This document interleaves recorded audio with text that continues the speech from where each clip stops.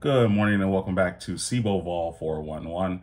My name is Joe Hawthorne. A quick recap on some trading action from Friday.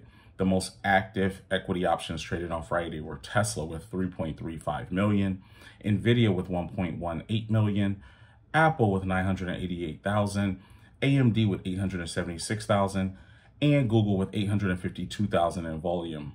The most active index options traded on Friday were led with SPX with 2.94 million in volume. Puts led the charge there with 1.71 million in volume, followed by calls with 1.23 million in volume. Coming in second as the most active index options traded on Friday was the VIX with just at 1 million in volume. Calls led the charge there with 682,000 in volume, followed by puts with 323,000 in volume.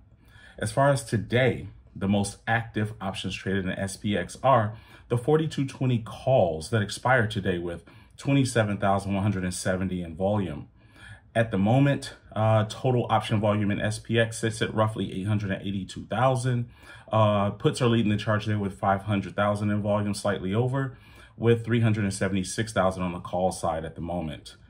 Right now, we're looking at the most active options traded today in the VIX are the 30 strike calls expiring June 21st with 144,315 in volume at the moment. Total option volume in the VIX right now sits at roughly 466,000 in volume.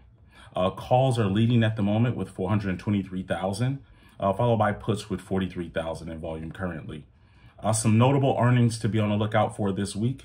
We have Snowflake, Nvidia, Best Buy, Ralph Lauren, Costco. In closing, we have economic data to be on the lookout for this week.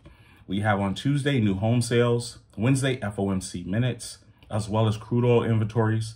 On Thursday, we have the weekly jobless claims and pending home sales. And on Friday, we have personal spending, PCE pricing, and University of Michigan consumer sentiment. My name is Joe Hawthorne, and this has been your SPX Vol 411 report.